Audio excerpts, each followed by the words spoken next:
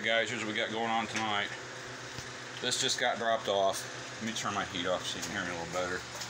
It's a 71 Skylark convertible that is a project. It just got dropped off. I have to put the transmission in it, motor mounts, all that, but we're going to discuss these other things. As you can see, there's no top on it, no trunk lid. There's some parts there. There's the transmission. That's the old one. There's supposed to be a new one coming. Motor mounts and everything are in there. I don't know where everything is yet. I'm still going through it. I found the cross member there and the fan. But I wanted to show you guys.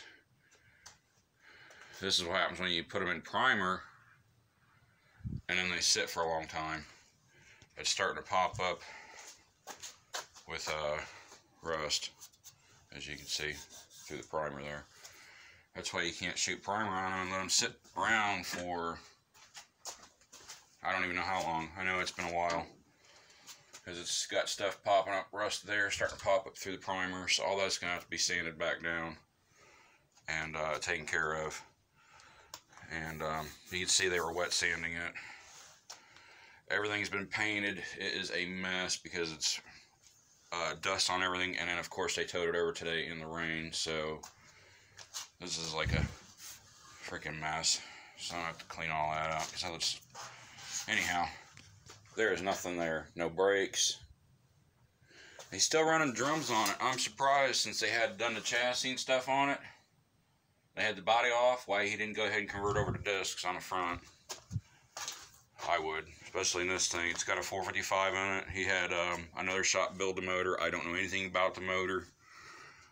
He wants me to put the transmission in it and button up the motor, put the radiator and stuff in. It has no, well, it's got, yeah, I guess it does. It has the wiring harness there. I thought they took it out when they were doing everything. Thank God they didn't, because I don't know how far he wants to go with this thing, but we're shut down for the coronavirus as of 8 o'clock tonight. So getting parts from the auto parts store is not going to be happening. So I'm going to go through and organize all this crap and find out what we need. There's the drive shaft. And what it's missing, see, they still have like patchwork right here that needs to be finished. So like I said, it needs a lot of work, but these things are just so cool. I had a friend of mine when we were in our 20s, early 20s. He had a 68 Skylark that would just rip. And he used to go out and just run everybody in that thing. It was so much freaking fun. It had a 455 in it. But I figured I'd show you guys this, what kind of mess I'm getting into. No rear bumper, no nothing. I don't even know where the stuff is yet. Supposedly there's a big box.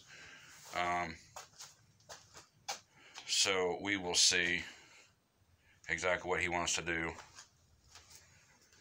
Like I said, it's bare bones. It's just a freaking motor sitting on the frame rails. It doesn't have motor mounts on it, nothing. So, and there's some questionable work, like this patch. Why couldn't you guys actually just make that nice and round instead of squaring it out? This one over here is patched. They did the same thing. So, I don't know. Well, we'll see. That's kind of, I'm going to go back through it because that's just, the welds are horrible. I'm not a great welder, but daggone. If you look at the weld over here,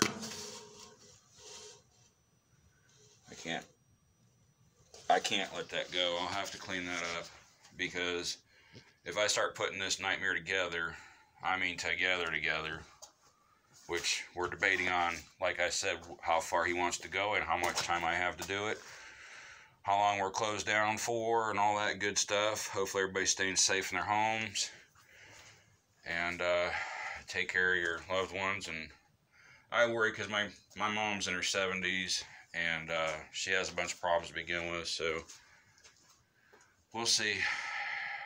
You can't do anything about it. You can't stress about it. You can't act all Fruit Loopy about it and run around and act like maniacs and buy bald toilet paper and all this other crazy stuff that everybody seems to want to do, like it's in their freaking world.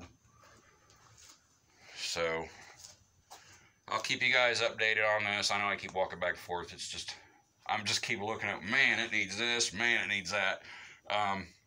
Yeah. But I'll give you guys an update in the next few days, let you know how it's going. We're going to stay confined to the house because there's a mandatory 2-week shutdown in Ohio now. So we're just going to sit here at the house, play on the computer, go through all these parts, and try to do what I can with what I have. And then later on down the road, maybe everything will calm down and go back to normal, and I know it will. It's just a matter of time. Everybody just needs to chill out a little bit and try to remember that there's other people out there that need things too. It's not all about you.